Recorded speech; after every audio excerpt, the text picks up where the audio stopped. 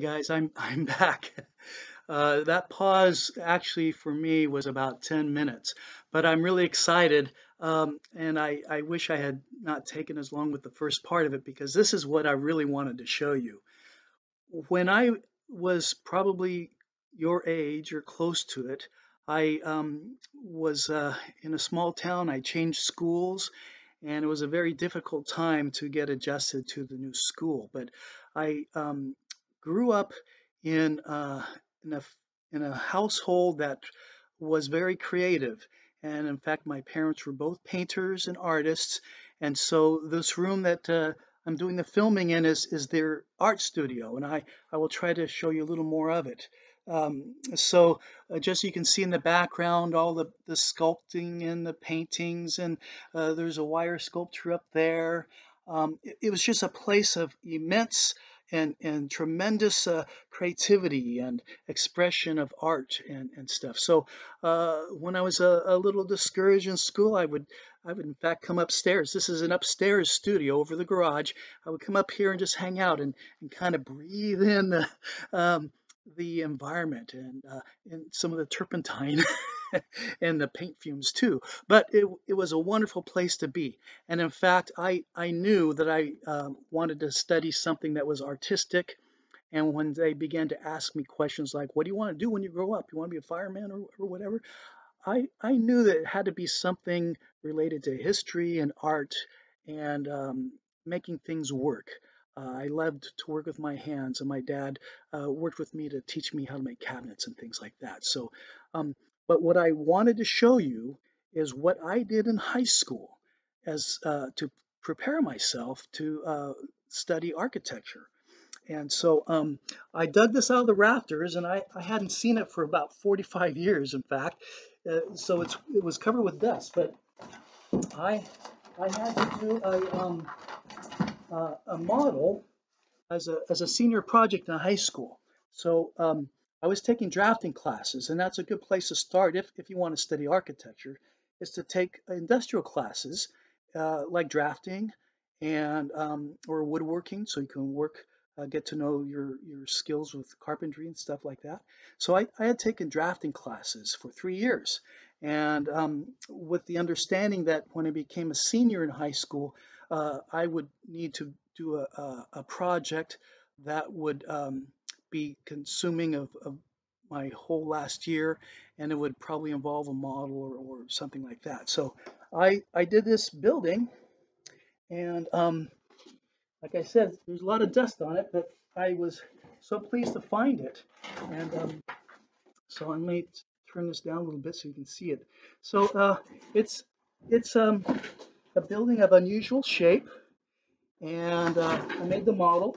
Before I made the model, I had to do drawings, and so I did these drawings, floor plans, and there were elevations just like what I showed you before, except these were drawn with ink and not on a computer.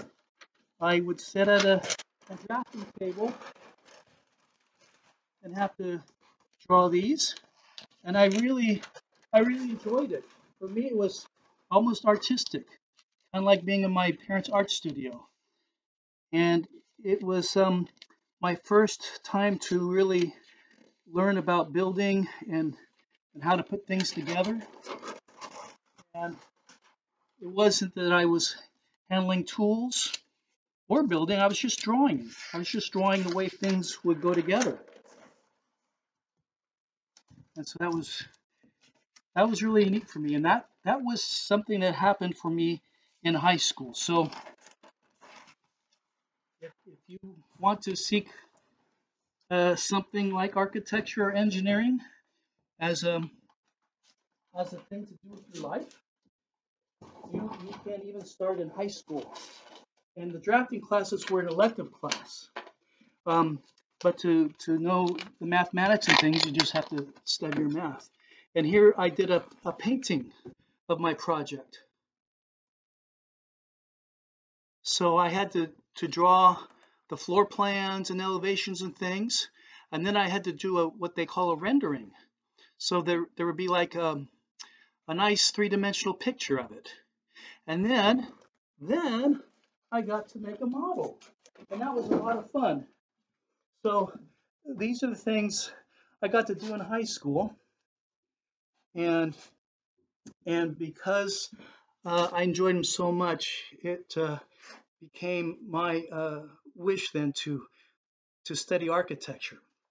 So that's where I want to also tell you a story because my my becoming involved in the building trades took on many different paths or different parts of my journey.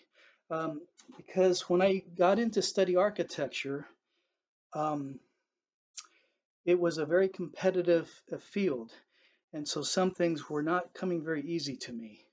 So I did make a choice to seek a path that would be maybe I would be better suited to do. So I went to junior college and I studied surveying. The guys that go out and measure roadways and things like that. And so I began to learn how to use surveying instruments. And so several years after that, I went to a small town and walked into a surveyor's office looking for work. And I thought I would be able to survey for him. I had some experience working for the city of Santa Rosa doing some surveying, so I thought that would be the kind of job they would give me.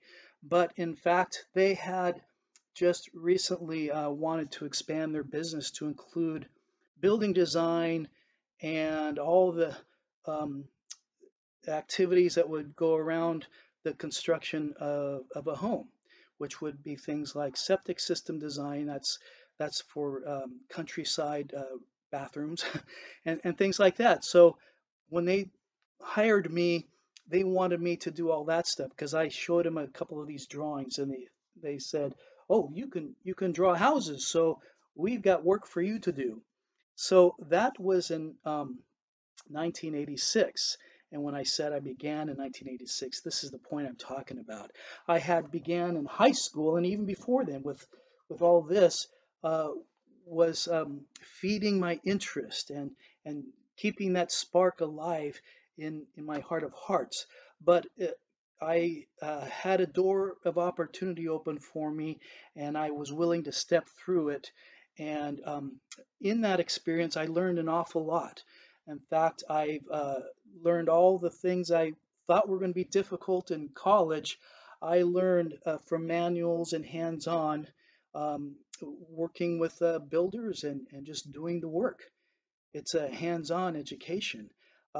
So I had learned some very useful things in the college setting, and I appreciate so much those who helped me and helped guide me along the way.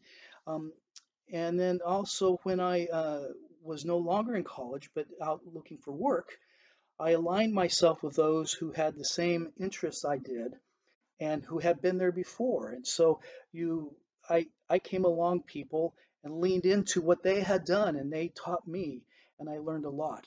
And so, 30 years plus later, I'm working in the field of architecture and working with some great people, and I'm doing some of what I did back um, before with the other buildings, but I work for a large firm, and so some of what I do is more specialized now. But all that I learned about the building codes, all I've learned about surveying, um, all that I used to do many of the energy calculations and things of that nature, all the things I learned along the way and uh, added to my skill set, I still use today, even though my direct work will be something a little more narrow. I I share with others I work with some of my knowledge, and it contributes to the end product, and that's what we do. We try to work as a team, and sometimes to work as a team member means you just walk alongside someone who's already been there and you just support them and you learn from that experience as well. So I think this video has gone a little longer than I had thought and planned, but I hope it was useful for you. I encourage you in everything that you do and choose to do uh, from now on, that you do well at it. And don't get discouraged, because there's so much of life ahead of you. Who you are, what you do, really truly does matter. You are valued, and what you can give to your fellow mankind and your neighbors and your community is a tremendous thing. And so I wish you the best experience that you can have, and make the most of it. And it was such a pleasure to share with you today. All right, you take care. Bye.